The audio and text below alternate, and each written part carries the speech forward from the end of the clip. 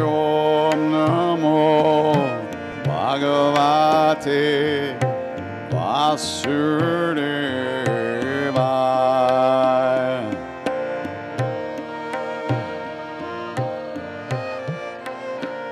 I'm really a very simple person, I think. You know, I just want to be in that loving flow.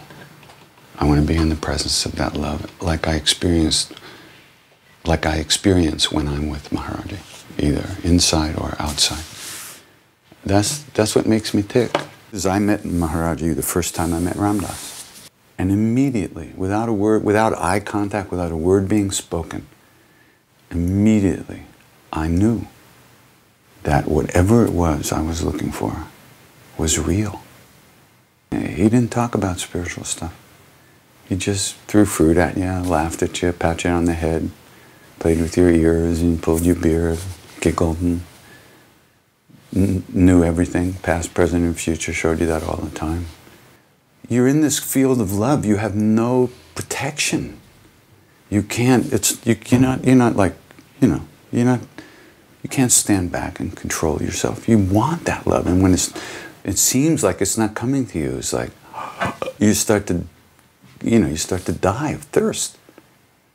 And then somebody will call your name and you'll turn, and then boom, you get hit right in the chest with a banana, and you turn and you look and he's going, ah.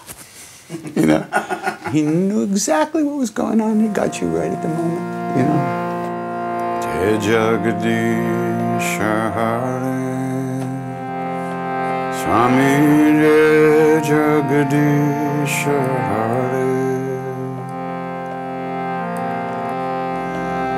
I forget the words. That's real devotion. Your mind stops. And he lit us up, definitely. But speaking of myself, I couldn't maintain that. I just couldn't maintain that. And of course he knew that. And when he sent me back to America, he said, you have attachment there. You have attachment. And he knew what was going to happen. And then I had to go. I walked across the courtyard. And I bowed to him from across the courtyard in what would turn out to be the last time I ever see him, so far. And as I was bowing, I heard my own voice. It wasn't like me saying it, but I heard my own voice. I'll sing to you in America. 21 years it took me to start singing to him. 21 years.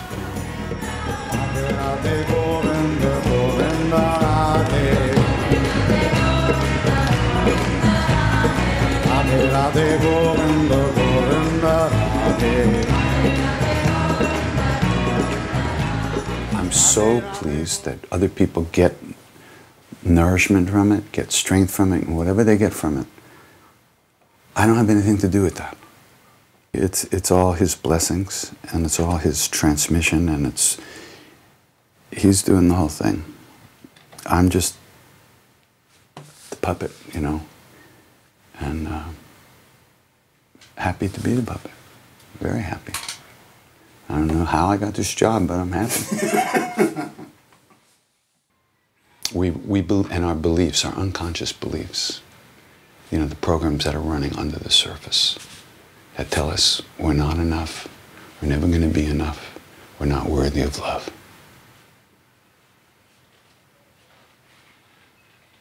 No matter how much water you pour into a bucket that's full of holes, it's gonna just go right out.